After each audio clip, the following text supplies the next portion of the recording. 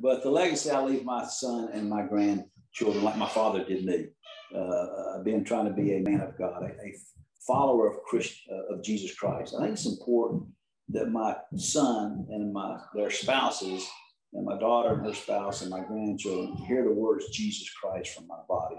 We've taken Jesus Christ, we watered it down, diluted it, and compromise it by saying God, by saying religion, by saying a spiritual person, by saying a person of faith.